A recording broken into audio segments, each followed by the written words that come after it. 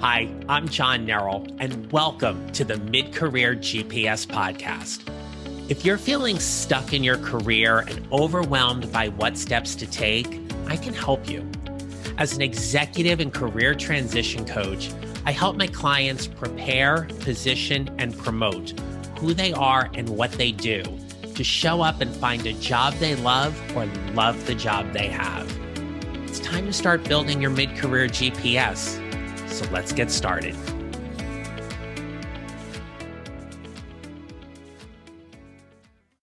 Hi, everyone. Welcome back to the podcast. Today is episode 36. It is called Leading with Belief, Making It Happen.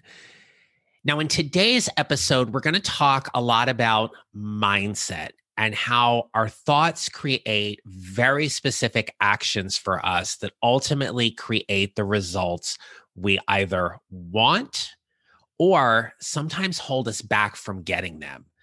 Now, if you have not had an opportunity to listen to the previous episode where I interviewed one of my coaching clients, Amy Landry, just stop this and go back and take a listen to that. Amy's resilience in navigating her job search through the pandemic and all of the things that she did to come from a place of value and service to people in her network as she was also actively looking for a new job is a story. Trust me, you need to listen to it. There are so many good takeaways and tangibles and learning points about how Amy not only just built her mid-career GPS, but how she showed up in the process of doing all of it.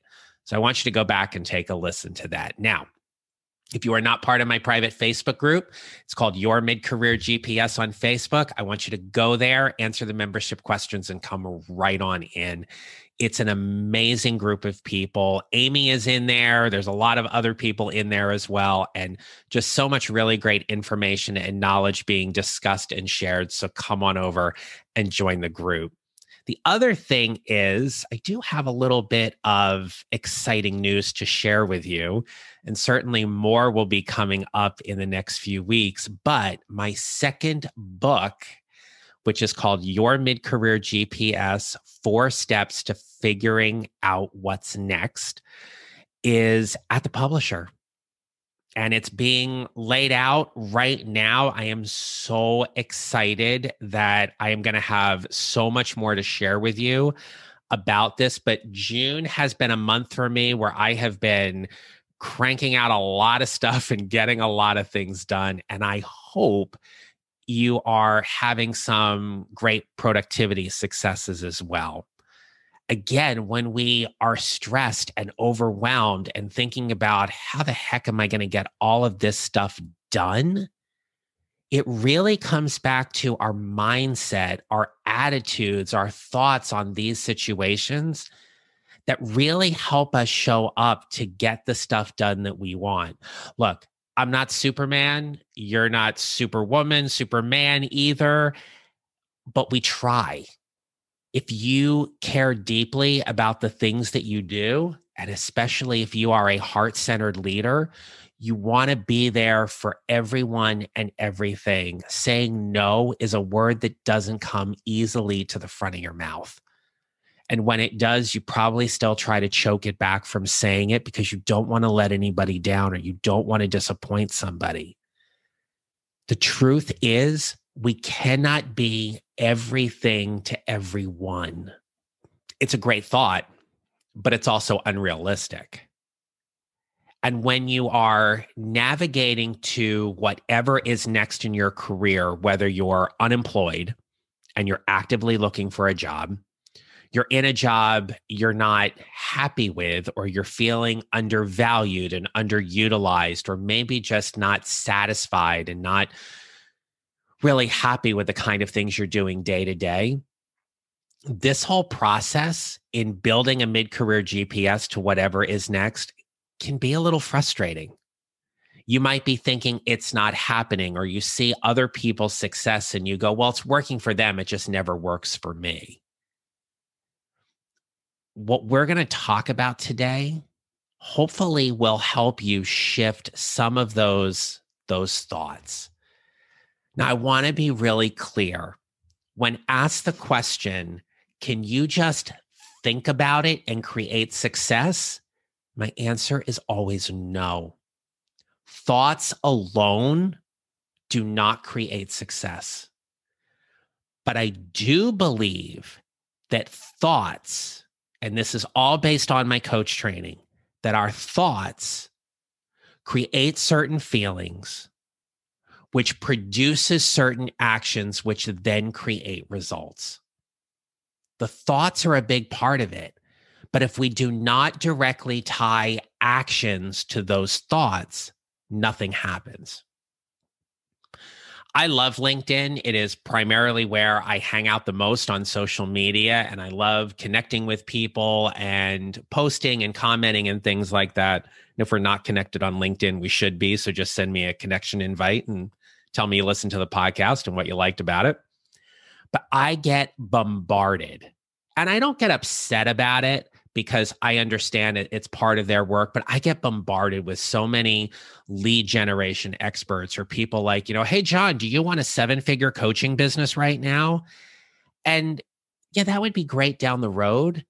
But for right now, I am so clear about my own professional GPS and what needs to happen that it's not a thought that I am immediately entertaining 24 hours of the day. I know what I need to do to get to the next step in my business. I am building and creating things in my business to expand my reach, and I love that. But my GPS is set. And so when somebody comes to me and they say, hey, do you want a 7-figure coaching business in 30 days? I'm like, yeah, no. It's a great thought. No, the only way I truly believe I'm going to create a 7-figure coaching business, meaning I'm going to have 7 figures in my bank account in 30 days, is if I win the Powerball or some kind of lottery. Now, are there things that I'm doing to help me get there? Sure. Absolutely. When we think about taking action, we have to think about whether those actions motivate us, energize us, freak us out, scare the hell out of us, make us question. That's where those thoughts then start helping us gain momentum. I love the work that I get to do with people, especially who come to me and they say, I know I'm ready for a change. I'm not exactly sure how to get there. Or I get overwhelmed by the whole entire process. And we start breaking things down into small chunks. And we work on their thoughts and their mindsets about these little things. And I had a client recently come back to me and they said, I have momentum. When our actions start creating the results we want, we gain momentum. And look, nothing is really, quote unquote, ever easy. This is hard work. If you are working a full-time job and actively seeking another job somewhere, you probably feel like you've taken on a part-time job in addition to all of the family responsibilities and personal responsibilities and things that you have. Can you find another hour to apply to a job somewhere, or maybe 2 or 3 if your process is streamlined? Yeah, you could. Do you want to? That's the other question. Nothing just happens overnight. We've lived too long to understand that. Sometimes it feels like that, though. Sometimes it feels like someone just flipped the light switch and all of a sudden something's different. But when we get to build a process that I call a GPS, the things that happen really all happen around momentum. You might think it's a grind. It's a grind that I have to look at jobs on LinkedIn, Indeed, Glassdoor, Monster, or wherever your favorite job searching platform is. And it's a grind when I have to go and network with people and, tap into my network and pull new people in. And it's a grind when I have to customize my resume for each job. And it's a grind when I have to write a new cover letter. And it's a grind when I have to talk to another recruiter who just believes that I'm just another person on their list to check a box and send off to some company. And you have to go through another 10, 15-minute screen about why I'm the best candidate for the job. And, why are you looking to change? Or why do you want to work here? And you might think, oh, I just don't want to keep doing all of that. Yes, it's a grind.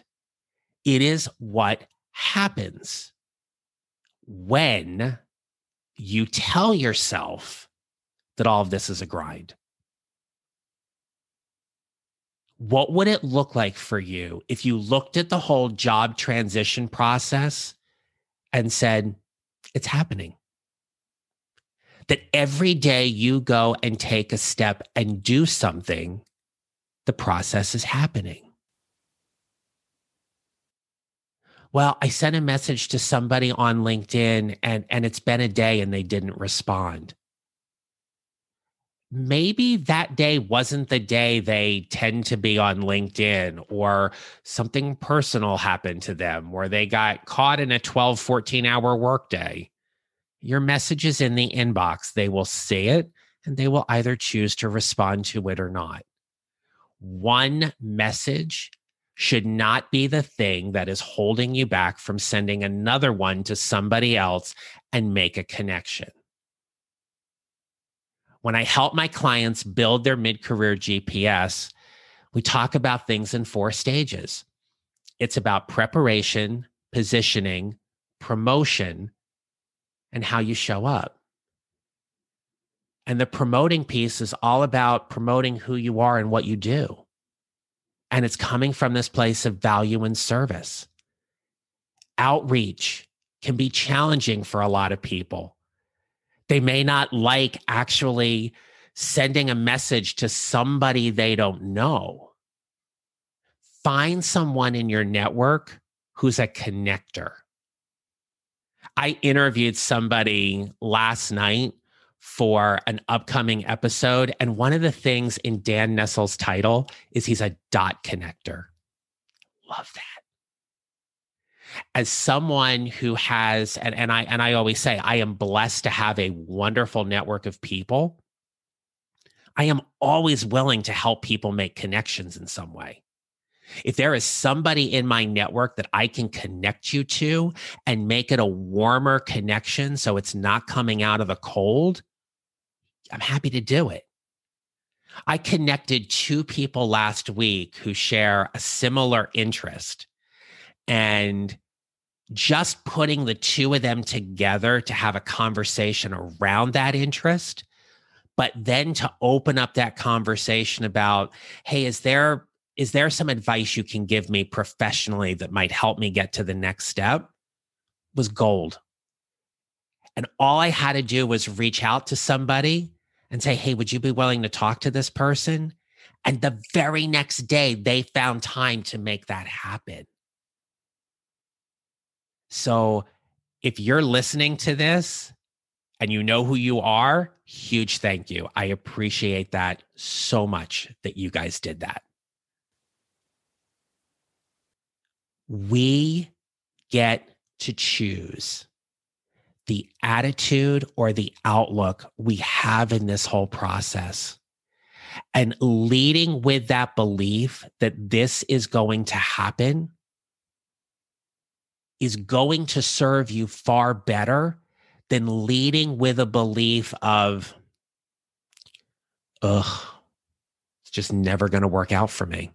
I'm going to be stuck in this dead-end job.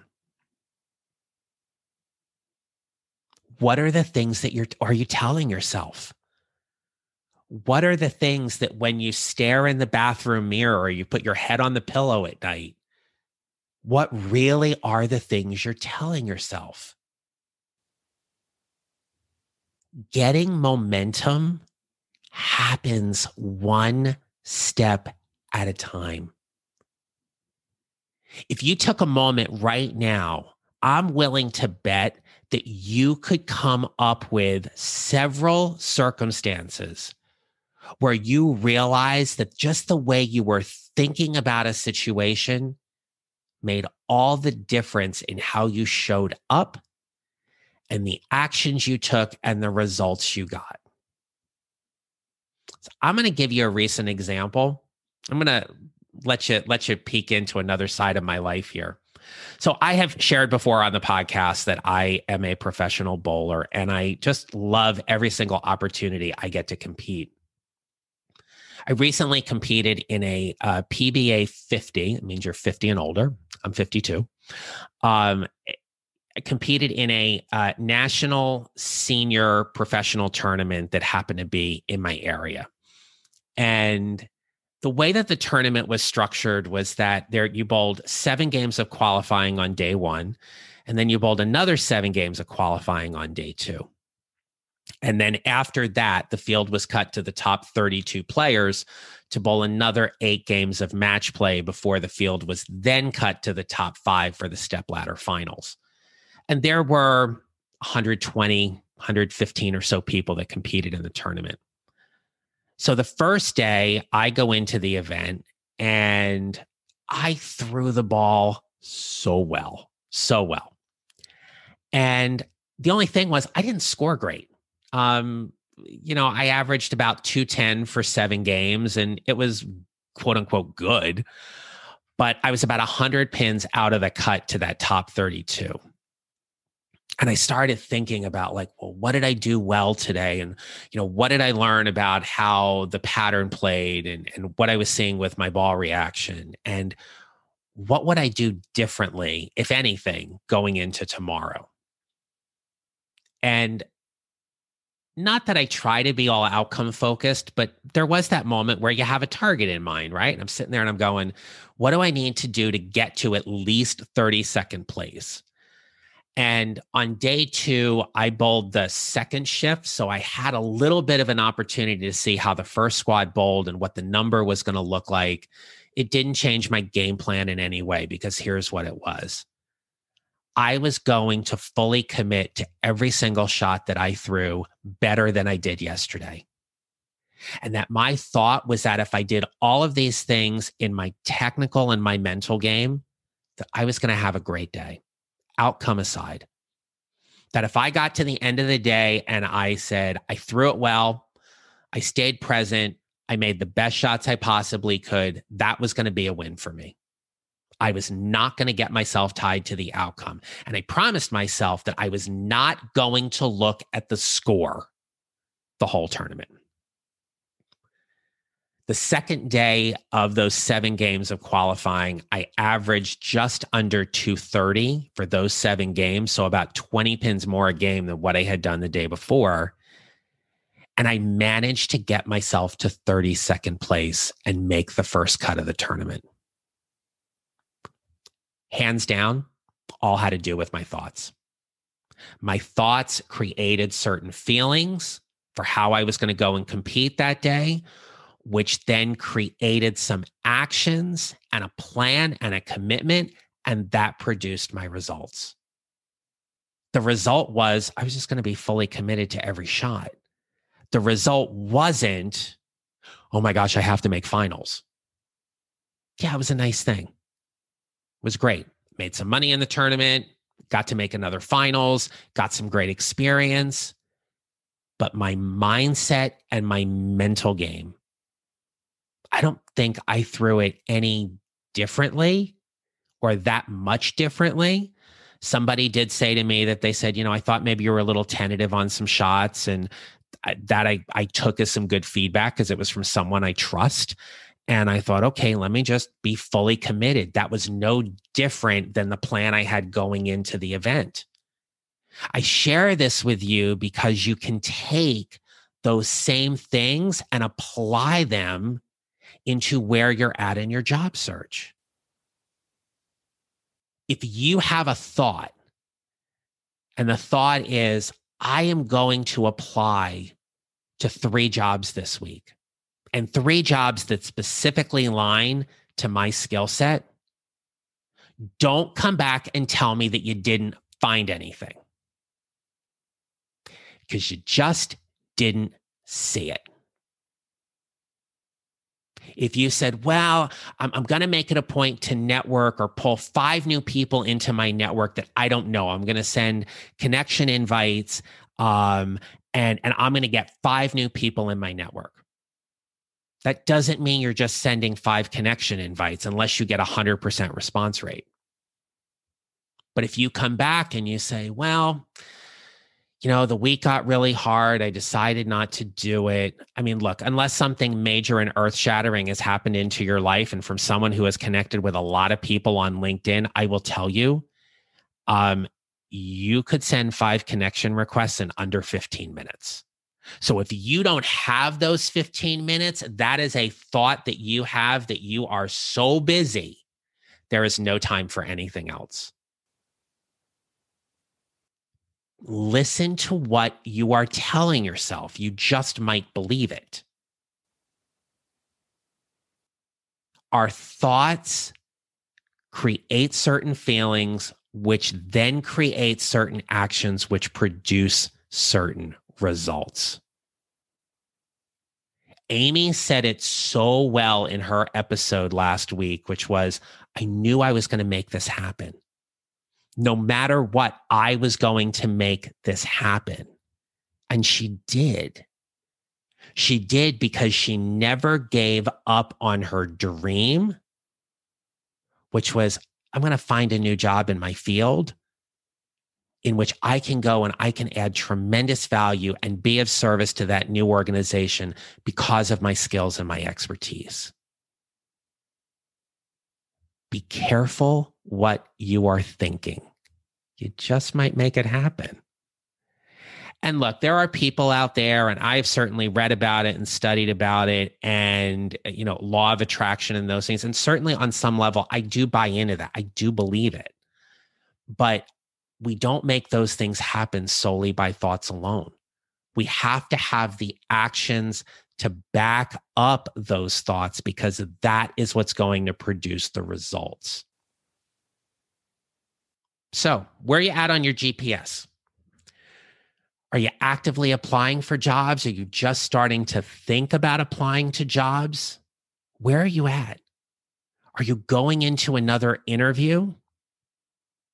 Maybe you're going into that 3rd round interview and you're close. You are so close to getting that offer. What are your thoughts? Are you saying to yourself, I don't know how I'm going to talk with the president of the company? Or are you thinking, I get to have a conversation with somebody who's interested in learning more about me? And the only thing I want out of that conversation is for me to figure out if I really want the job or not, if I think it's a really good fit.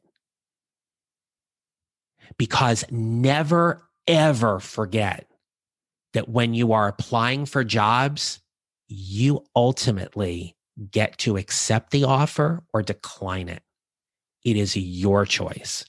They make the offer. You get to decide. So when you're going into that next interview, what are you thinking? What are your thoughts around having that conversation and coming from that place of value and service? What would be one thought you could have going into that next interview that would serve you so well in how you decide to show up? I invite you to think about what you're thinking. It can really unlock a lot. And as a coach, it is some of the best work I get to do with my clients, in really just helping them hold up a mirror to where they're at and what they're thinking and how that's helping them get the results they want. All right, my friends, I hope you have a great rest of the day. You got some homework. you haven't listened to Amy Landry's episode, you got to the end of this and you haven't listened to Amy's episode, go back to episode 35 and take a listen to that. I promise you, it's a great one. And also, just spend some time this week getting in tune with what are your thoughts in various situations? What are the attitudes you're placing on these situations? And how are those attitudes or thoughts helping or hurting you in your whole process as you build your mid-career GPS? And if you ever want to have a conversation, I'm here for you. All you got to do is find me on social at John Neral Coaching on Instagram or Facebook. Come into the private Facebook group. You can email me at john@johnneral.com or check out my website at johnneral.com. It's all in the show notes. Would love to talk to you at some point whenever you're ready. And most importantly, I want you to remember this. You build your mid-career GPS one step or 1 mile at a time. And remember, how you show up matters. Make it a great week. I'll see you next time. If you enjoyed today's show and don't want to miss an episode, follow on Apple Podcasts or wherever you usually listen. And I'd appreciate it if you would leave a rating and review. Visit johnneral.com to download your free copy of the 55-minute career transition jumpstart to help you start building your mid-career GPS. And don't forget to connect with me on LinkedIn and follow me on social at John Neral Coaching. Thanks for listening. I'll see you next time.